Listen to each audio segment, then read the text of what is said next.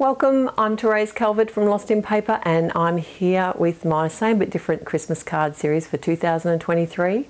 And we're kicking it off with some fun critter cards, and I'm also going to show you a really quick tip on how to add some easy shading using alcohol markers. Now throughout my series I will be using products that I love and adore, and not all of them are available anymore, but I will link what I can. But I do encourage you to look at your stash and what you have and how you're inspired, and maybe try and switch it up using what you have. If you have any questions, don't hesitate to reach me through the comments below or at my blog. We've got lots to do, so we better get started. So what I've done here is I've kind of planned out in my head what I want to do for my cards today, and I've grabbed a few critter stamps that are inspiring me. Not all of them are holiday based, not all of them are Christmas, but you'll see why in just a moment. That doesn't matter. I like to try and batch things out, so if I've got a bit of a plan in my head, that means it's going to save me time down the track, because I can do all my stamping at once and all my colouring at once. And that brings me to my cheats way of adding shading, and it works particularly well on images like this. So I've got a base of colour that I'm laying down, and then I've got another colour which is very similar but a shade darker. And what I'm doing here is simply drawing a line or a shadow line, not coming back in and shading it out or blending it out. It is a really cute way to add some really simple, quick, easy shading, especially on images like this. It suits them perfectly.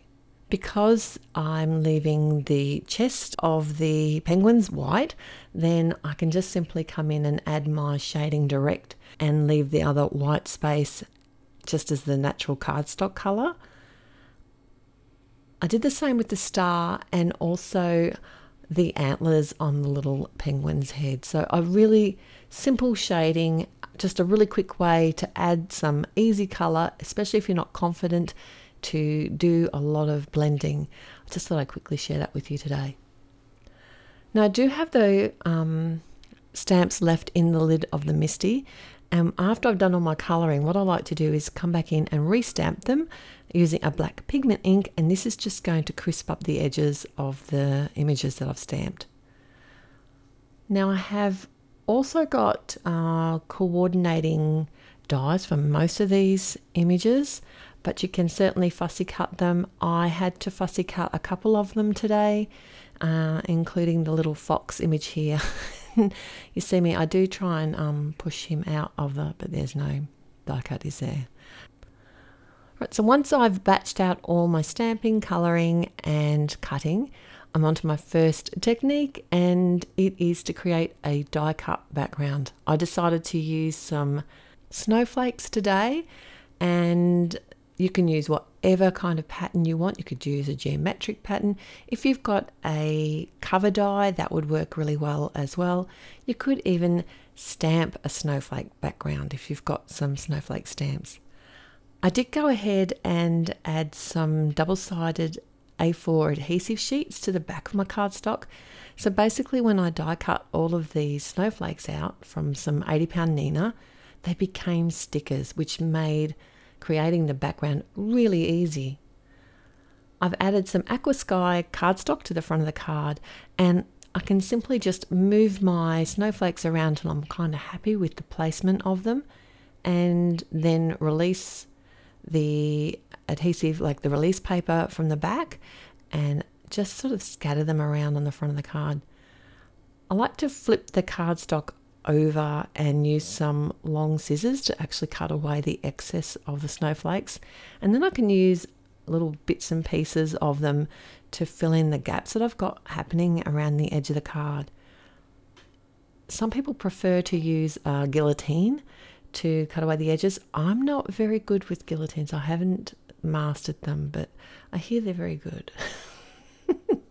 I've added a sentiment which I've popped up on the front of the card, and I've also fussy cut my little fox from Penny Black and popped him up on the front of the card as well. I will link everything that's still available in the description below, but also there'll be a lot more details and information at my blog. All right, so I'm on to the second design now, and I first just want to show you that to line up a sentiment, you can simply add a piece of acetate onto the front of your card, stamp out the image, and make sure you're happy with it before you stamp it. But this technique is one of my favorites. You can make any image, pretty much any critter image, into a holiday card or a Christmas card design simply by adding like a Santa hat or some baubles, maybe earrings as baubles. You could add some Christmas lights. There are so many different ways to do this.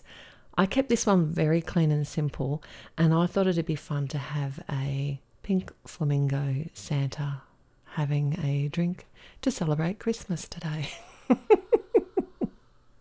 Think of the possibilities. You could make a Santa bear or a Santa cat. It doesn't have to be a Christmas set. Have a look at your stash. All right, so now I'm on to my third idea, and this time I'm going to be creating a scene. Now this is going to be a very simple scene.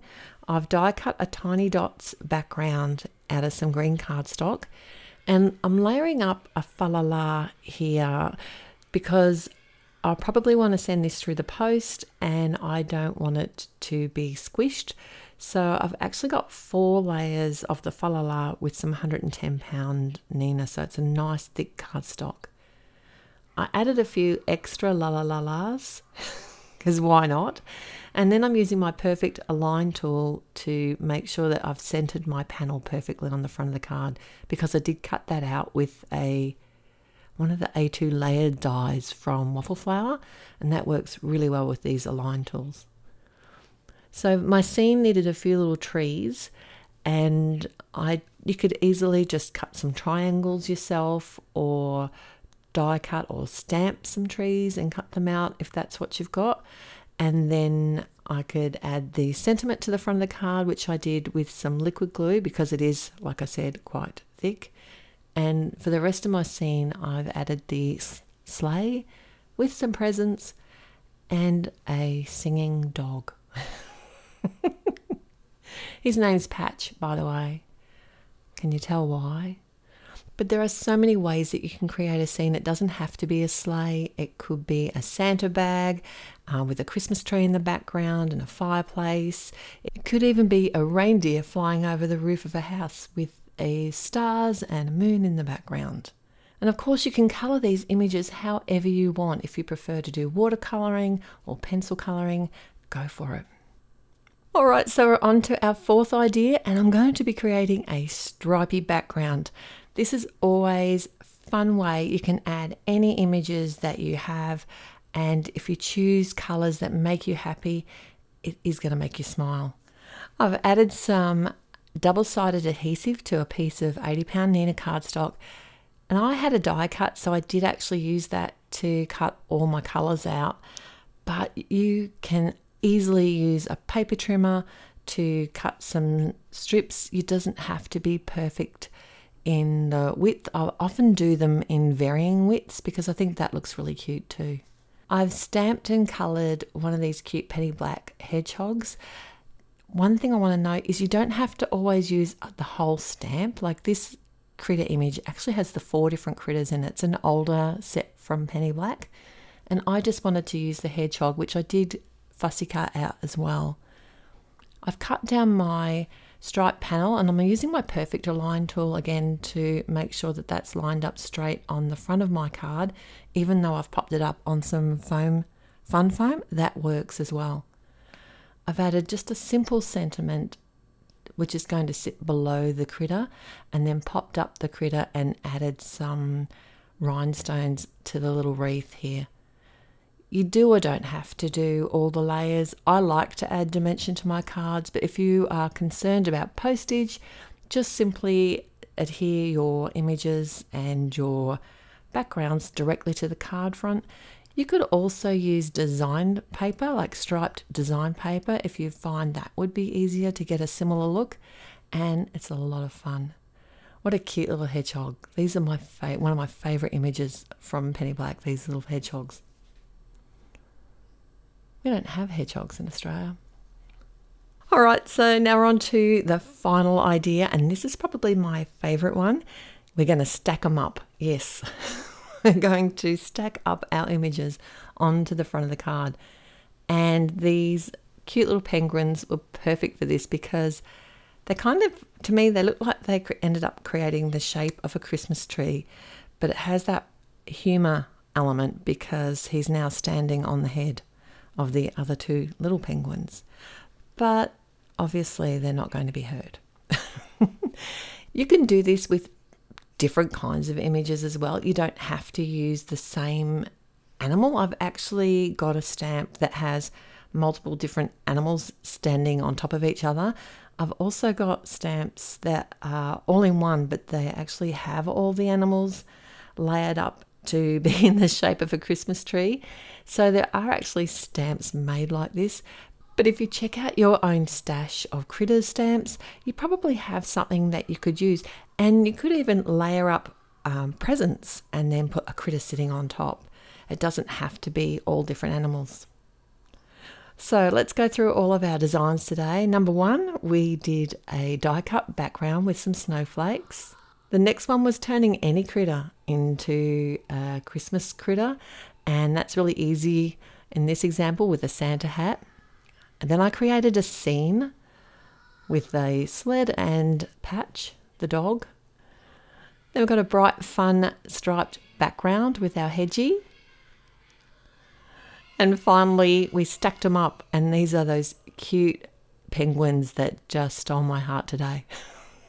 Let me know in the comments below which card is your favourite today, and if you are going to try any of these techniques. And if you do, I'd love you to share them with me. Now hang around because I've got some more inspiration from the last 2 years, my first in the video series for Christmas designs, and I look forward to seeing you there. Till next time, happy paper crafting. Bye.